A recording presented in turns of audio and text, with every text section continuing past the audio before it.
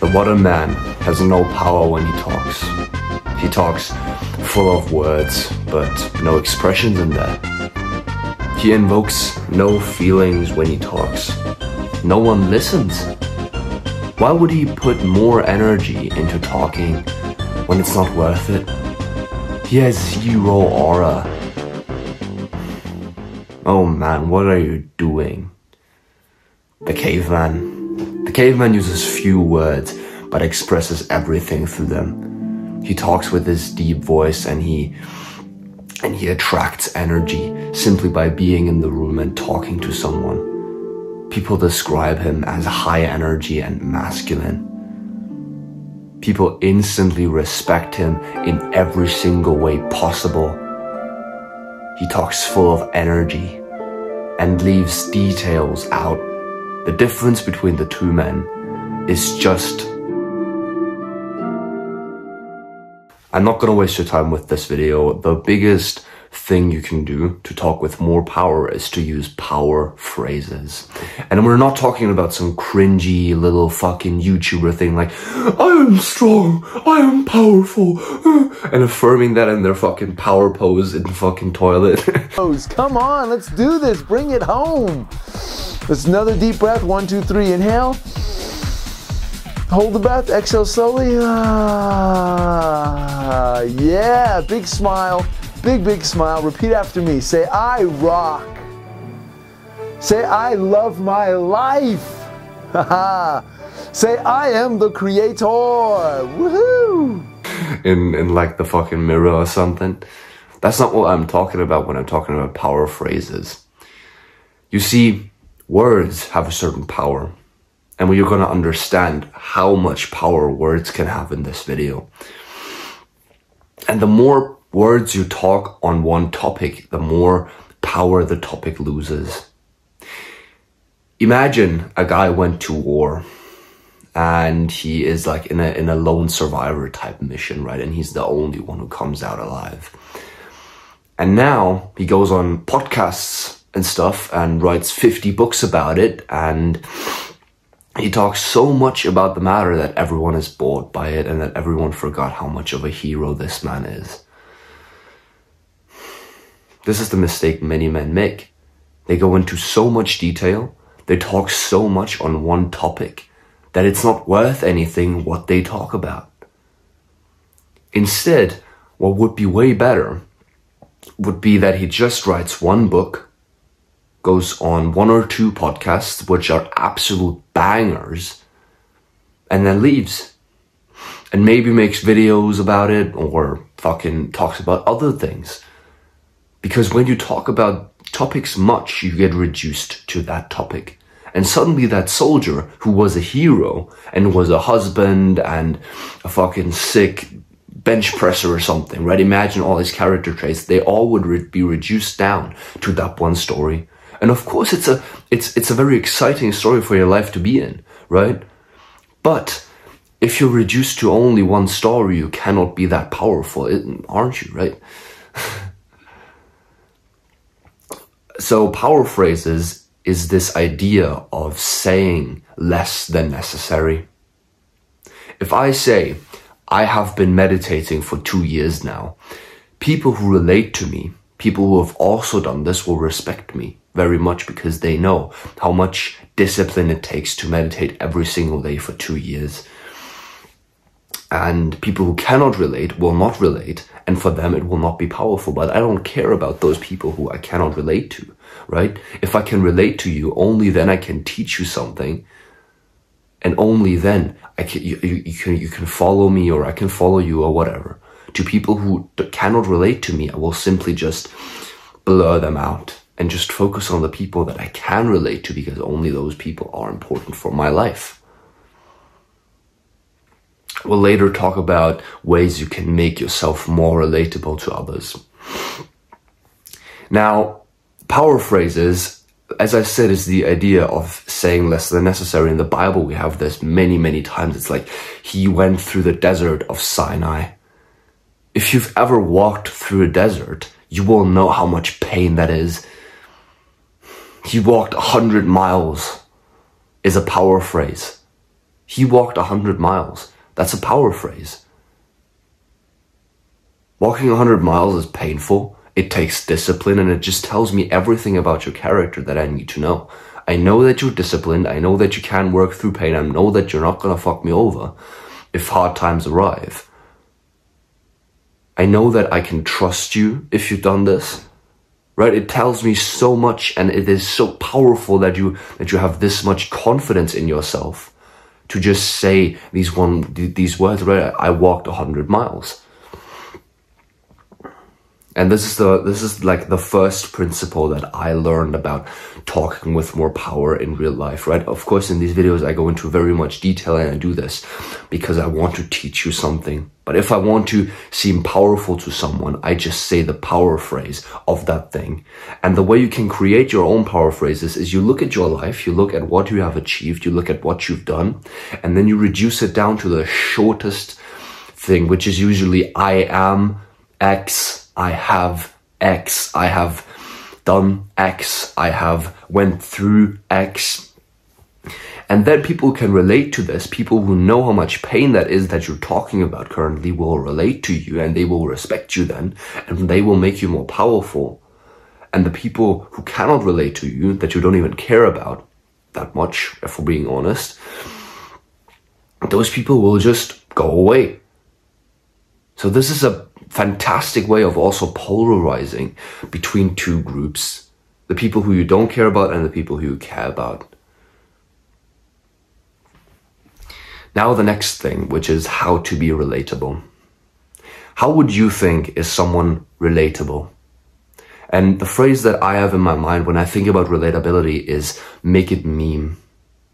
Talk about the meme of the thing. For example, when you are doing black roll, the outside of your legs hurts so much, and you never know if your leg is like tensed or if your muscles, if you're like flexing your legs like by accident. So you're like trying to stretch your legs while you're black rolling, so you make sure that you're not tensing your legs up.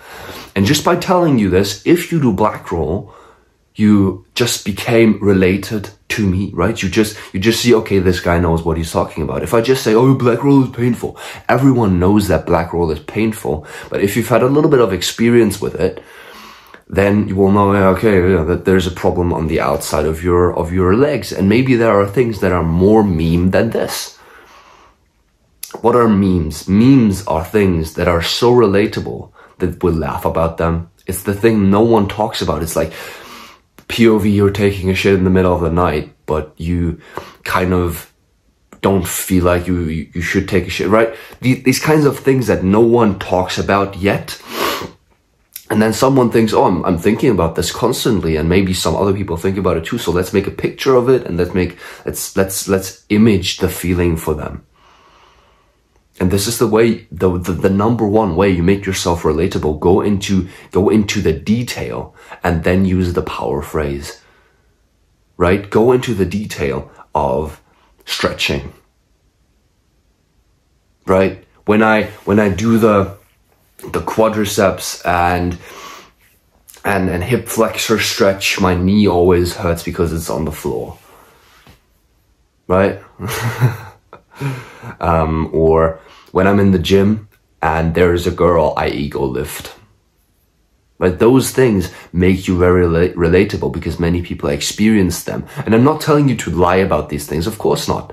But talk about the real things you do, and talk about the meme experience you would have or you have, right? Talk about the small things, the small little things that no one has talked about. And this is how you make yourself relatable, because all of a sudden people will see, oh yeah, this guy thinks about this too. And then they will like you. And then they will think about you, which gives you power. Then the next thing is how to talk. So the way to talk, not the things you say, which is what we uncovered last, but how you talk.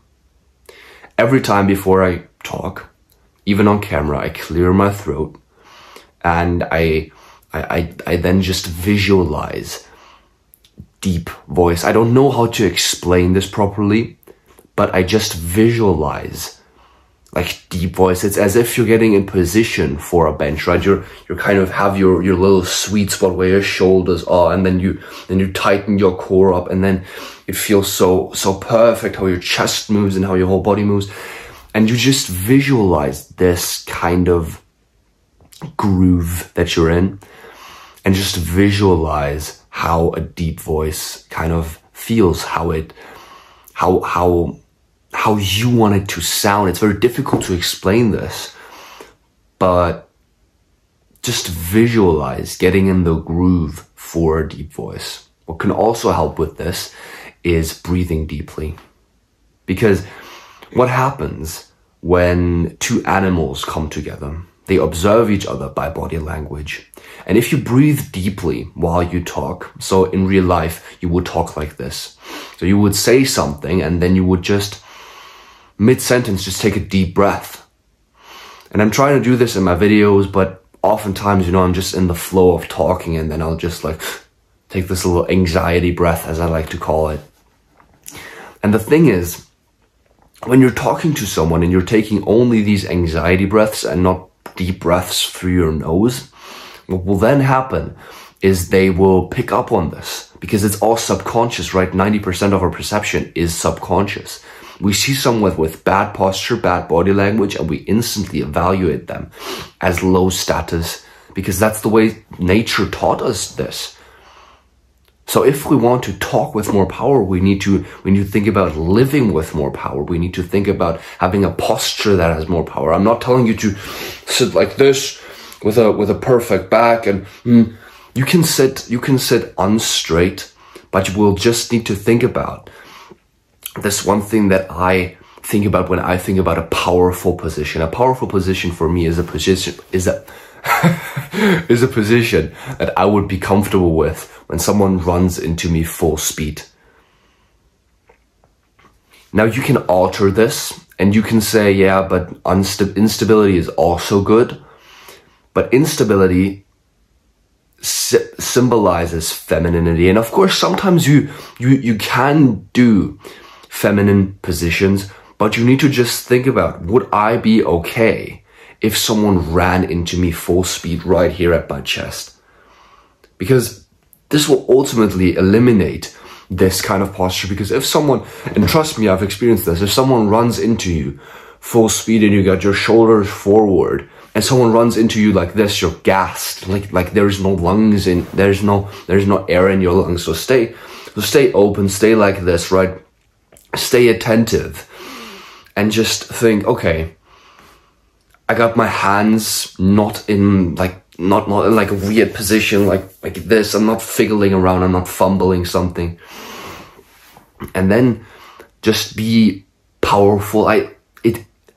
For me, this is kind of natural now because I've practiced this a lot. But for you, this might be unnatural, and you just need to get over this barrier of feeling unconfident for a short amount of time. But in return for that, you will feel more comfortable and more confident, and you will talk and live with more power in the future. So it's kind of the delayed gratification option, doing this instead of just staying the way you are. It's way more comfortable not being powerful, because powerfulness is sometimes not nice to be not the victim. If you're the weakest in the group, no one will pay attention to you. But if you are strong, people will pay attention to you and people will gravitate towards you. So being powerful always creates a sort of monopole for energy. And people will kind of like talk to you and stuff, and you need to be able to manage that well. But you will all learn this by your life if you just implement the things I tell you here.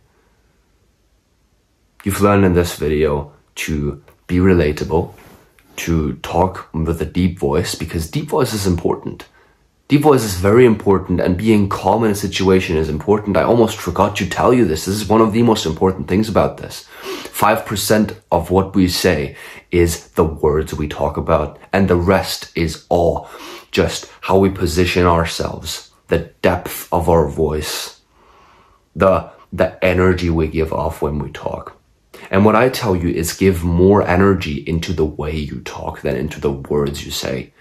You can practice the words you say, but practice the why you say something. Why do I talk to this camera right now? Because I want to teach you how to talk more powerful, because it was a huge, huge problem for me when I was younger.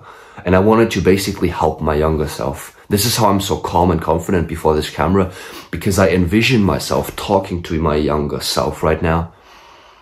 And I'm more powerful than him. I am greater than him. Therefore, I'm confident and calm. And this is the lesson you should take from this, from the last point on this list, or from the last 2 points for that matter. Because if you're breathing deeply, and if you're talking deeply, and if you're talking with confidence and with calmness, then you're symbolizing strength. You're symbolizing that you are stronger than the person you're talking to.